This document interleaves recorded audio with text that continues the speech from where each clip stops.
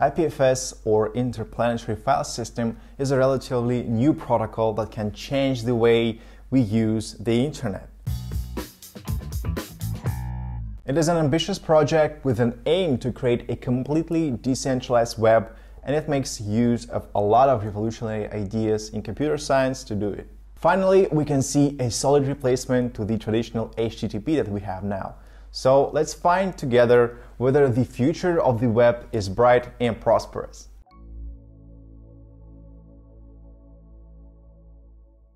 Welcome to DeFeed channel, and in this video we're going to highlight the IPFS platform and its peculiar features. Also, we check out if IPFS is really the thing that can change the web as we know it right now, and how exactly that's the system going to realize the initiative. IPFS is an open source project developed by Protocol Labs with the help of the open source community. It was originally designed by Juan Benet. It is a decentralized file system and a peer-to-peer hypermedia protocol designed to preserve and grow humanity's knowledge by making the web upgradable, resilient, and more open. So what is it for, and why not to try something common? Of course, it is much easier to go to Google Drive, Dropbox, or Amazon Web Services and other cloud storages to upload your files there, but while doing this, you should be prepared for some things.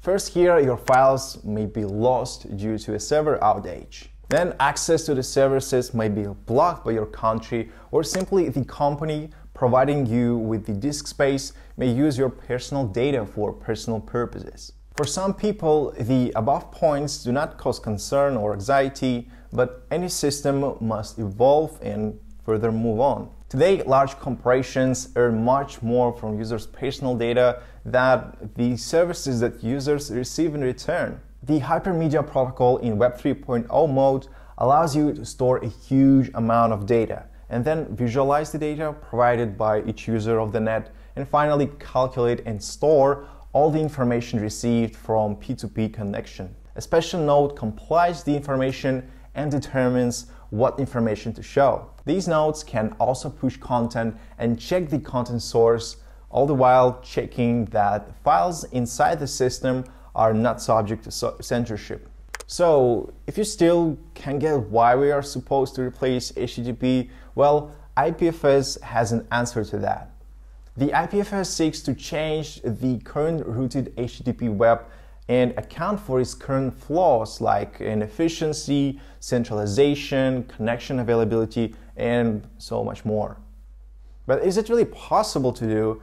To answer this question, let's overview how IPFS works and what features it might offer to finally refresh the net. IPFS is a P2P storage network, so content is accessible through peers located anywhere in the world that relay information or store it.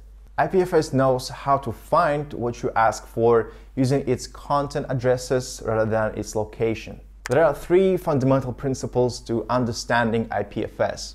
First here is content addressing. IPFS uses content addressing to identify content by what's in the content rather than by where the content is located. Every piece of content that uses the IPFS protocol has a content identifier, CID, so remember that. So it is like in its hash. Many distributed systems use content addressing through hashes as a means for not just identifying content, but also linking it together. Then we have a directed acyclic graphs, or DAGs. In DAGs, each node also has a unique identifier that takes the form of a hash code. IPFS uses a Merkle DAG that is optimized for representing directories and files, though with Merkle DAG it can be structured in different ways. If you have two similar files here, you can break content into blocks that will share parts of the Merkle DAG. And finally, we have a distributed hash tables, or DHTs. DHT used to find which peers are hosting which content to connect to and exchange it. A distributed hash table is one where the tables are split across all the peers in a distributed network. Speaking of general IPFS operating principles, it's also worth mentioning the main features that the protocol provides to its users. First here is data archives. So storing archival data using IPFS enables to deduplication, cluster persistence, and high performance, allowing storage of files almost eternally. Then we have a data providing services. IPFS enables you to store large files off-chain and put immutable permanent links in transactions while slashing bandwidth costs. Next thing we have here is increased performance. IPFS can help speed up performance and unlock decentralized archiving, especially when working with large data sets. The following goes data access in offline mode. So P2P IPFS offers resilient access to data independent or latency or backbone connectivity. You might ask a question, what happens when a user contributes a data to IPFS? Well, we've covered the basic principles. You may still be curious about what happens when you add a file to IPFS. Are you storing that file on your own local node or one operated by an IPFS-enabled app? So when you add a file to IPFS, your file is divided into smaller parts. It is cryptographically hashed then and given a unique CID, which is used as a permanent record of your file. When other nodes look up to your file, they ask their peers nodes who is storing the content, so referenced by the file's CID.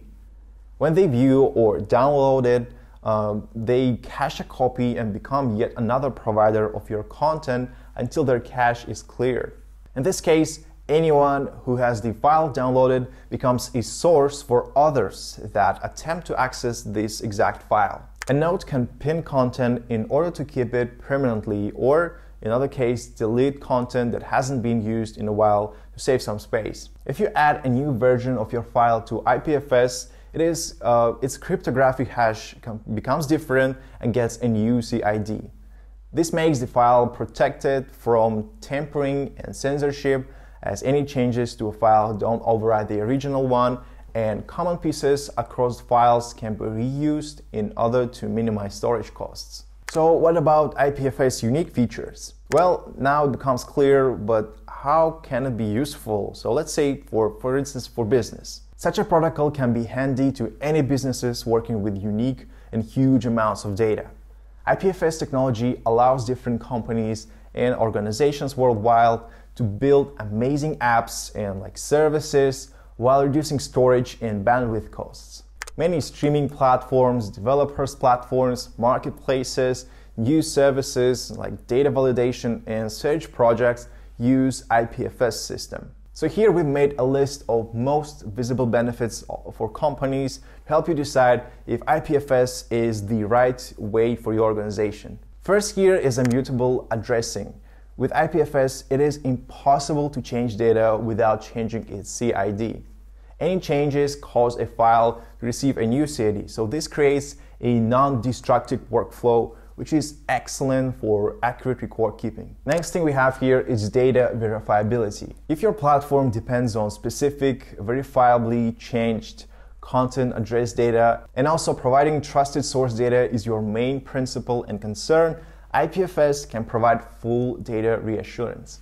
Next thing is decentralized data storage and delivery. IPFS provides data storage services, so their datasets enable release and synchronization of data via a decentralized storage networks. This is helpful for companies working with the massive datasets comprising billions of terabytes of information. Yet another thing is data integrity and security. Through users' own keys, users get the benefits of client-side encryption as well as the ability to share data directly without any third-party services. External sources can view these private data, and IPFS's content addressing also ensures that the data a user receives is cryptographically verified. Yet another super cool thing, it is censorship. IPFS content addressing allows for multiple copies of the same content addressing resource to exist as an equivalent items in multiple locations worldwide. Okay, so though the project provides quite an appealing list of advantages, you see that some people still prefer a different approach here. If IPFS didn't manage to catch your attention, but you're still in search for something similar to that, so there are well-known alternatives over here. First one that comes into my mind is BitTorrent, one of the oldest decentralized data storage networks. It was initially known as a platform for sharing pirate media, and later it evolved into an entire suite of products, including the BitTorrent file system. So we got BTFS. It is a blockchain based and uses the Tron network. There are more than 1,000 full Tron nodes and more than 100 million user nodes in place. It was designed to reduce the storage costs and also improve fault tolerance and avoid governance censorships, allowing both file transfer and storage. Another alternative here is called Filecoin. It is a P2P network service that uses blockchain and native cryptocurrency to deliver storage services. Users pay FIL tokens to store their files and miners in storage nodes. They can also earn FIL to store files. The blockchain ledger records the transactions and provides proof that miners are storing files correctly. The Filecoin project is open source and encourages the storage providers, consumers, and developers to build apps on top of these file systems. However, there is one thing, because the Lotus nodes used by Filecoin are only supported on Linux and macOS. Third one here is called R-Wave. R-Wave is a P2P blockchain storage protocol that offers extra storage capacities available on PCs, and they act as the R-Wave clients. The application that enables data storage and any other functionality is called PermaWeb. The PermaWeb is an immutable environment for storing web pages and other types of data, such as static files. Unlike any other decentralized data storage, R-Wave here is designed for data permanence.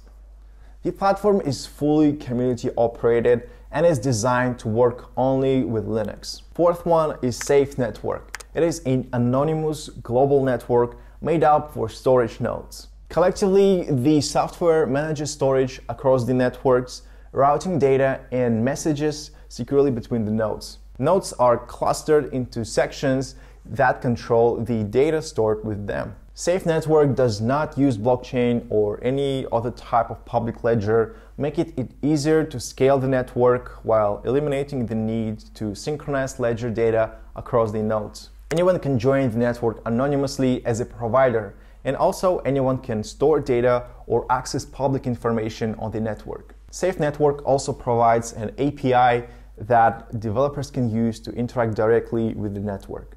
Okay, so wrapping it up, as you can see, IPFS is a technical and conceptual representation of a protocol that has great ambitions to revolutionize communication over the entire internet.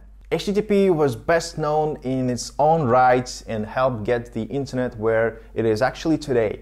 But on a global scale, I think new technologies should step in and reform and get new profits to become apparent. Who knows, maybe in the future, the IPFS concept will be something natural and usual as we have HTTP nowadays.